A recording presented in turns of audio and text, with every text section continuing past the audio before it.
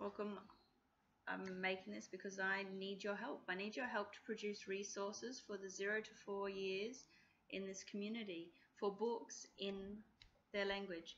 At the moment, the kids, if they have books in home, they're in English, and the kids don't speak English until they're exposed to it at school. Most parents speak read Yolngu Matha because there's a bilingual school in the community. And it would break my heart. I'd go to the playgroup and see the parents being provided with an English book, and the parents able to read this English book to their kids, but the kids just not understanding it. At best, they were glorified picture books.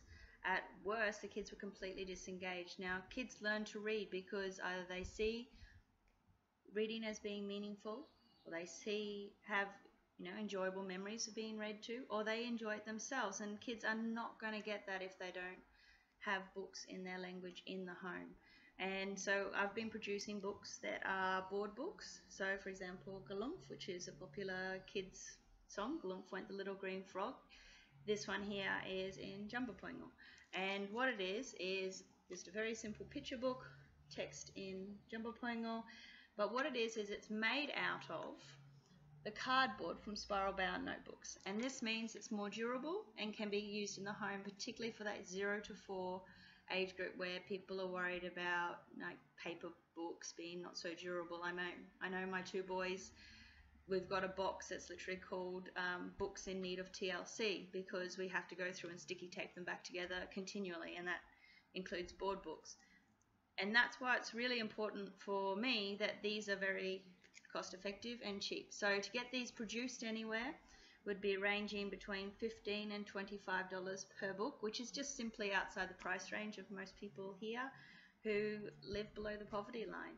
So being able to use the spiral bound notebooks, the backs of them, for example, the back of this sketch pad here, that can produce a few books from that.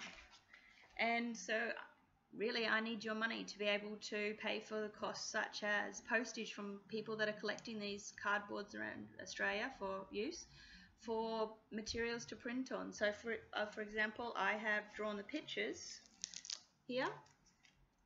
We're going to be scanning them, and then we'll be able to print them out. But we need coloured ink, we need paper, all those sorts of things to be able to produce multiple copies of this.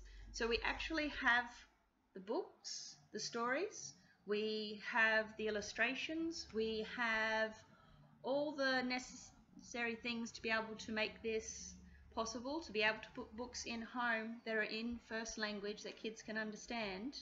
What we need is more money so that we can produce more of them, because it's good to have a couple, but it'd be better to have more. We have looked down the route of getting them published professionally, but then what you have is 100 copies of one story, and that's not enough to encourage kids to read. It's the variety of text that's important, not having a million copies of one book. What I would want myself, because this is driven by me, is to have as many different texts as possible for the 0 to 4 range. So that would include illustrated alphabet books, that would include simple books with the picture and a word, it would include books based on the songs and things like that. And ideally, if we have enough money raised, I can start paying Indigenous people in the community to start writing books and be able to have them published as well. I wouldn't ask anyone to do this amount of work involved in this project that I'm doing without the capacity to be able to pay them. And ideally, I'd love to be able to go down the route of hiring a few authors. There are so many stories that can be told in this community, and so much resources and knowledge that could be put into Yolngu Matha that isn't at the moment, and that should be in the community, that should be in the home, but it's locked up in the school or in the university or somewhere else. But what needs to be is that we need to have books in the home for the 0 to 4 years so that kids can be read to in a language they understand. And I asked this question on my Facebook page, and the responses I got really showed to me how important this topic is. I asked, how would you feel if you were told that it's very important to read to your kids every day, and you were told that if you didn't read to them, they would have a lower literacy level later in life, which is all true, but then you were provided with books that weren't in your language. Then you were provided with books that your kids couldn't understand the text of. That you were provided with books that if you read them to your kids, they wouldn't associate meaning with the text because you'd have to be explaining them in your first language they spoke in. How would you feel? And it was an interesting response because I have a lot of friends that are multilingual, and they talked about how they would feel an amazing sense of guilt at not being able to provide their kids with the best possible start.